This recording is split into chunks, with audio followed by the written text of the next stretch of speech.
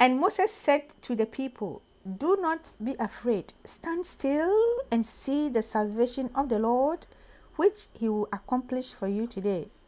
For the Egyptians whom you see today, you shall see again no more forever. The Lord will fight for you, and you shall hold your peace."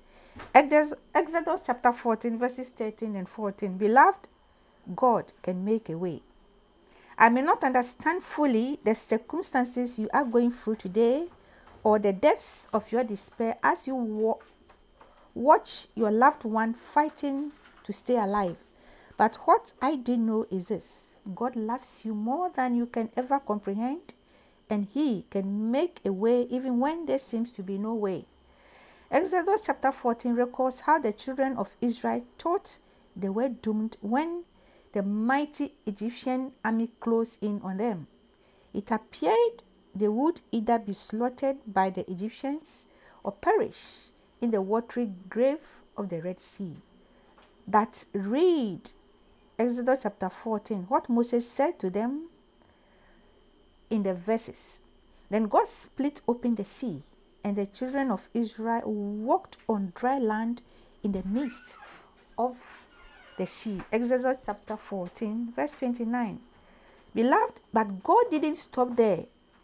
He caused the sea to return to its full depth while Pharaoh's formidable forces were still in pursuit.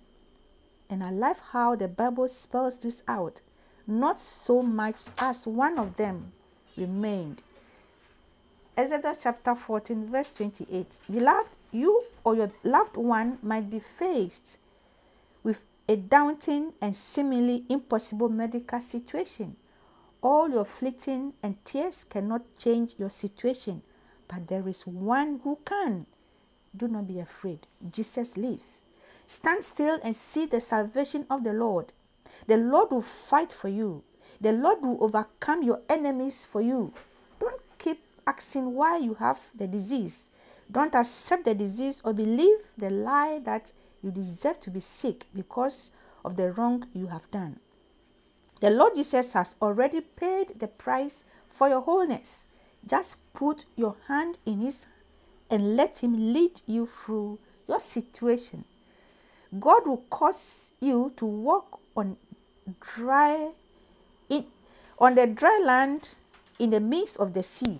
The negative reports, medical statistics, and symptoms that you see may spell an inescapable situation, but God will make a way that will stand everyone around you. The Red Sea you thought would drown you will become the burial ground for your enemies instead. You might see them today, but you shall see those oppressive symptoms no more forever. Beloved, I can see your migraine headaches gone. I can see the inflammation in your joints gone. The paralyzing fatigue gone.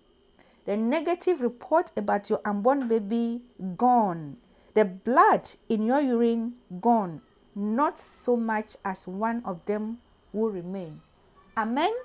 Stay encouraged, remain beloved, share this video and bless your soul. Shalom.